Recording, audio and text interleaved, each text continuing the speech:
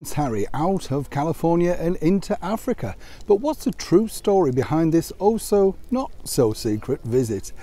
Hi, good morning. Neil Sean here in the very heart of London, Kensington Palace again today. Beautiful day, already murky, but we're having trouble if you're in London or coming to London because we're still plagued by all of those strikes. So if you are planning to travel around this wonderful capital city, there are no buses, there are no tubes, and the only thing you've got is your legs. Back as ever though, tea-breaking royal story of the day.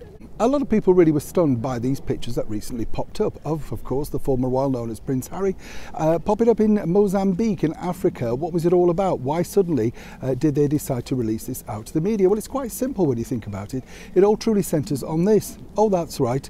This particular book, the onslaught, the negativity that's gone on regarding that book by Tom Bower has been, well, you know, universal, worldwide.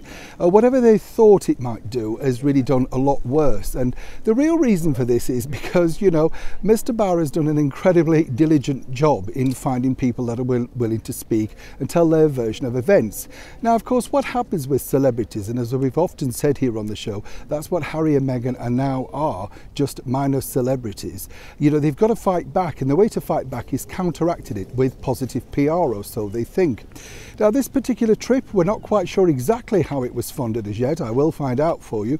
But what I do find fascinating is with all the hullabaloo about security over here in the United Kingdom, he was able to go through Johannesburg and various other continents and countries, all without sort of fuss and minimal security. These pictures, we're not quite sure if they were papally set up or indeed put out by some sort of agency. They're very clear, so I would suspect, as ever, I have to say allegedly, that there was a deal brokered to make sure that we, the public, got to see the good works that Prince Harry's doing.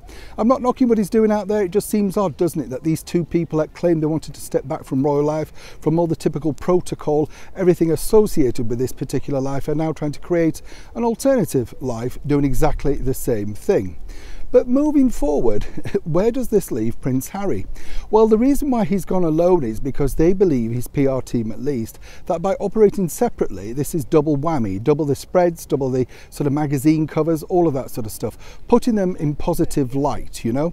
And as ever, once again, isn't it ironic, and some might say just, well, also strange that on the day Catherine, Duchess of Cambridge, also released a very powerful incentive regarding her tennis tournament with Roger Federer, that these pictures dropped at the same time.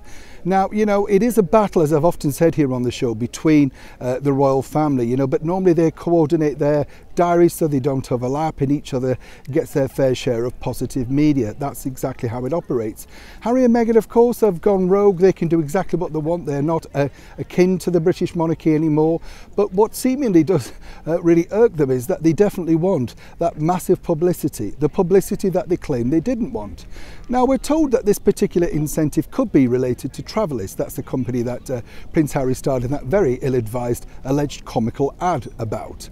But so far, really, what we do know is this. He's gone along there with a camera crew, and this could form part of his docu-series, otherwise known to you and me as a reality TV series. Now, I'm not quite sure, but so far what we're going to be seeing is a bit of booing outside St Paul's Cathedral, some bits in Africa, and maybe some bits when they come back to the UK next month with their charities that are very close to their heart. I'm not quite seeing this as the Kardashians or you as a big tune-in every week. It doesn't matter on what streaming service you put it, you have to make it exciting. And seeing very rich people patronising people in lesser, well, shall we say, countries who do need money and do need support doesn't always really resonate with the viewing public. More so when you have to pay for it. As ever, when I know more, you'll know more.